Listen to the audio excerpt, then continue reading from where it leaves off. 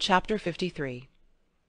Mr. Wickham was so perfectly satisfied with this conversation that he never again distressed himself, or provoked his dear sister Elizabeth, by introducing the subject of it, and she was pleased to find that she had said enough to keep him quiet. The day of his and Lydia's departure soon came, and Mrs. Bennet was forced to submit to a separation, which, as her husband by no means entered into her scheme of their all going to Newcastle, was likely to continue at least a twelvemonth.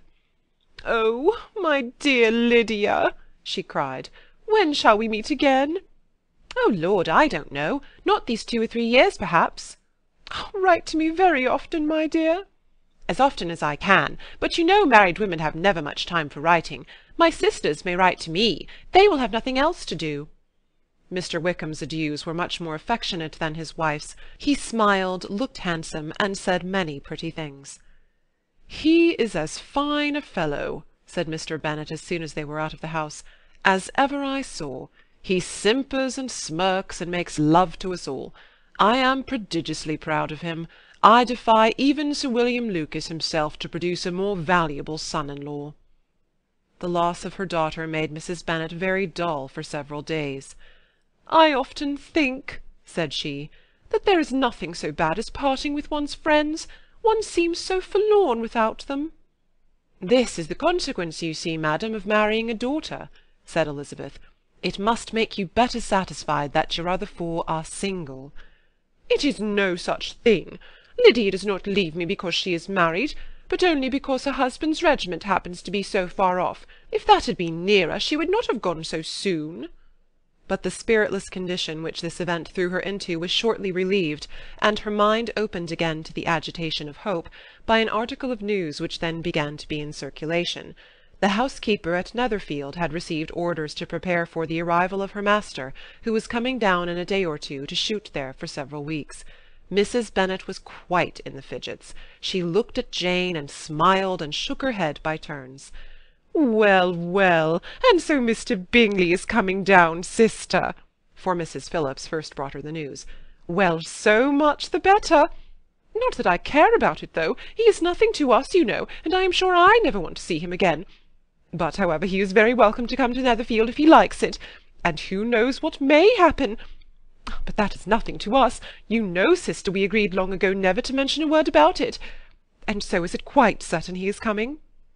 "You may depend on it," replied the other, "for Mrs. Nicholls was in Meryton last night. I saw her passing by, and went out myself on purpose to know the truth of it, and she told me that it was certain true. He comes down on Thursday at the latest, very likely on Wednesday. She was going to the butcher's, she told me, on purpose to order in some meat on Wednesday, and she has got 3 couple of duck just fit to be killed." Miss Bennet had not been able to hear of his coming without changing colour. It was many months since she had mentioned his name to Elizabeth, but now, as soon as they were alone together, she said, "I saw you look at me to-day, Lizzie, when my aunt told us of the present report, and I know I appeared distressed. But don't imagine it was from any silly cause. I was only confused for the moment, because I felt that I should be looked at. I do assure you that the news does not affect me either with pleasure or pain. I am glad of one thing, that he comes alone, because we shall see the less of him. Not that I am afraid of myself, but I dread other people's remarks." Elizabeth did not know what to make of it. Had she not seen him in Derbyshire, she might have supposed him capable of coming there with no other view than what was acknowledged, but she still thought him partial to Jane, and she wavered as to the greater probability of his coming there with his friend's permission, or being bold enough to come without it. "Yet it is hard," she sometimes thought, "that this poor man cannot come to a house which he has legally hired, without raising all this speculation. I will leave him to himself." In spite of what her sister declared, and really believed to be her feelings in the expectation of his arrival, Elizabeth could easily perceive that her spirits were affected by it. They were more disturbed, more unequal, than she had often seen them. The subject which had been so warmly canvassed between their parents about a twelvemonth ago was now brought forward again. "As soon as ever Mr. Bingley comes, my dear," said Mrs. Bennet, "you will wait on him, of course." "No, no, you forced me into visiting him last year, and promised if I went to see him he should marry one of my daughters. But it ended in nothing, and I will not be sent on a fool's errand again." His wife represented to him how absolutely necessary such an attention would be from all the neighbouring gentlemen on his returning to Netherfield. "'Tis an etiquette I despise," said he. "If he wants our society, let him seek it. He knows where we live. I will not spend my hours in running after my neighbours every time they go away and come back again." "Well, all I know is that it will be abominably rude if you do not wait on him. But, however, that shan't prevent my asking him to dine here. I am determined. We must have Mrs. Long and the Goldings soon. That will make 13 with ourselves, so there will be just room at table for him." Consoled by this resolution, she was the better able to bear her husband's incivility, though it was very mortifying to know that her neighbours might all see Mr. Bingley, in consequence of it, before they did. As the day of his arrival drew near, "I begin to be sorry that he comes at all," said Jane to her sister. "It would be nothing. I could see him with perfect indifference, but I can hardly bear to hear it thus perpetually talked of. My mother means well, but she does not know, no one can know, how much I suffer from what she says. Happy shall I be when his stay at Netherfield is over." "I wish I could say anything to comfort you," replied Elizabeth, "but it is wholly out of my power. You must feel it, and the usual satisfaction of preaching patience to a sufferer is denied me, because you have always so much." Mr. Bingley arrived. Mrs. Bennet, through the assistance of servants, contrived to have the earliest tidings of it, that the period of anxiety and fretfulness on her side might be as long as it could. She counted the days that must intervene before their invitation could be sent, hopeless of seeing him before. But on the 3rd morning after his arrival in Hertfordshire, she saw him, from her dressing-room window, enter the paddock and ride towards the house. Her daughters were eagerly called to partake of her joy. Jane resolutely kept her place at the table, but Elizabeth, to satisfy her mother, went to the window. She looked, she saw Mr. Darcy with him, and sat down again by her sister. "There is a gentleman with him, mamma," said Kitty. "Who can it be?" "Some acquaintance or other, my dear, I suppose. I am sure I do not know." "La!" replied Kitty, "it looks just like that man that used to be with him before, Mr. What's-his-name, that tall, proud man." "Good gracious! Mr. Darcy! And so it does, I vow. Well, any friend of Mr. Bingley's will always be welcome here, to be sure, but I must say that I hate the very sight of him." Jane looked at Elizabeth with surprise and concern. She knew but little of their meeting in Derbyshire, and therefore felt for the awkwardness which must attend her sister in seeing him almost for the first time after receiving his explanatory letter. Both sisters were uncomfortable enough. Each felt for the other, and of course for themselves, and their mother talked on of her dislike of Mr. Darcy, and her resolution to be civil to him only as Mr. Bingley's friend, without being heard by either of them. But Elizabeth had sources of uneasiness which could not be suspected by Jane, to whom she had never yet had courage to show Mrs. Gardiner's letter, or to relate her own change of sentiment towards him. To Jane he could only be a man whose proposals she had refused, and whose merit she had undervalued, but to her own more extensive information, he was the person to whom the whole family were indebted for the first of benefits, and whom she regarded herself with an interest, if not quite so tender, at least as reasonable and just as what Jane felt for Bingley. Her astonishment at his coming to Netherfield, to Longbourn, and voluntarily seeking her again, was almost equal to what she had known on first witnessing his altered behaviour in Derbyshire. The colour which had been driven from her face returned for half a minute with an additional glow, and a smile of delight added lustre to her eyes, as she thought for that space of time that his affection and wishes must still be unshaken, but she would not be secure. "Let me first see how he behaves," said she. "It will then be early enough for expectation." She sat intently at work, striving to be composed, without daring to lift up her eyes, till anxious curiosity carried them to the face of her sister as the servant was approaching the door. Jane looked a little paler than usual, but more sedate than Elizabeth had expected. On the gentleman's appearing her colour increased, yet she received them with tolerable ease, and with a propriety of behaviour equally free from any symptom of resentment or any unnecessary complaisance. Elizabeth said as little to either as civility would allow, and sat down again to her work, with an eagerness which it did not often command. She had ventured only one glance at Darcy. He looked serious as usual, and she thought more as he had been used to look in Hertfordshire than as she had seen him at Pemberley. But perhaps he could not in her mother's presence be what he was before her aunt and uncle. It was a painful, but not an improbable, conjecture. Bingley she had likewise seen for an instant, and in that short period saw him looking both pleased and embarrassed.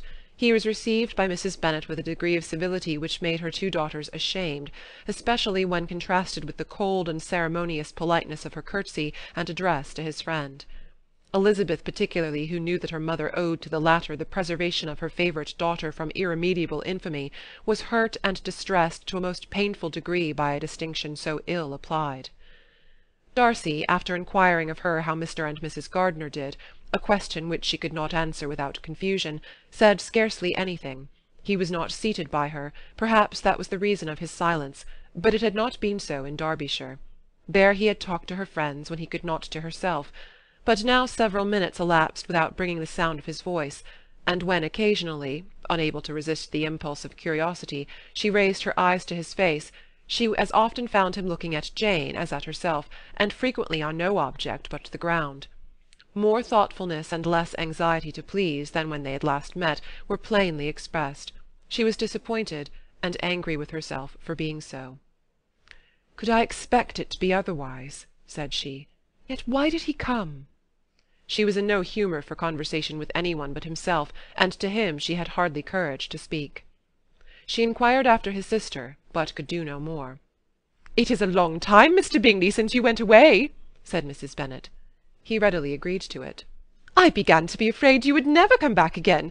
People did say you meant to quit the place entirely at Michaelmas, but however I hope it is not true.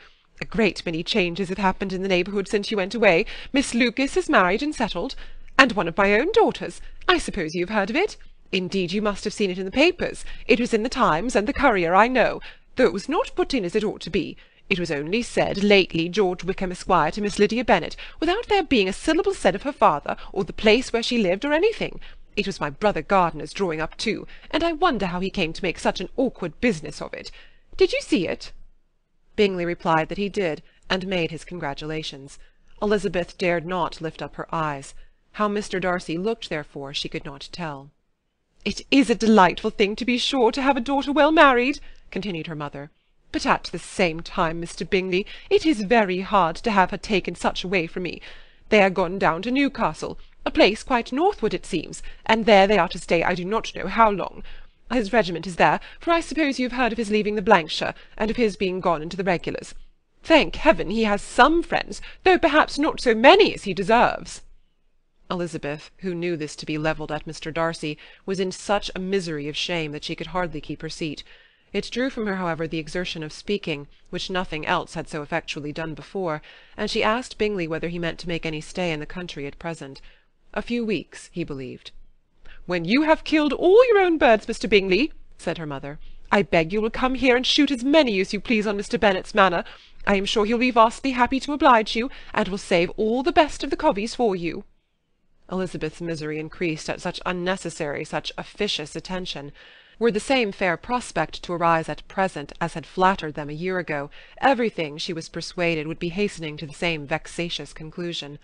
At that instant she felt that years of happiness could not make Jane or herself amends for moments of such painful confusion. "The first wish of my heart," said she to herself, "is never more to be in company with either of them. Their society can afford no pleasure that will atone for such wretchedness as this. Let me never see either one or the other again." Yet the misery, for which years of happiness were to offer no compensation, received soon afterwards material relief, from observing how much the beauty of her sister rekindled the admiration of her former lover. When first he came in he had spoken to her but little, but every 5 minutes seemed to be giving her more of his attention. He found her as handsome as she had been last year, as good-natured and as unaffected, though not quite so chatty.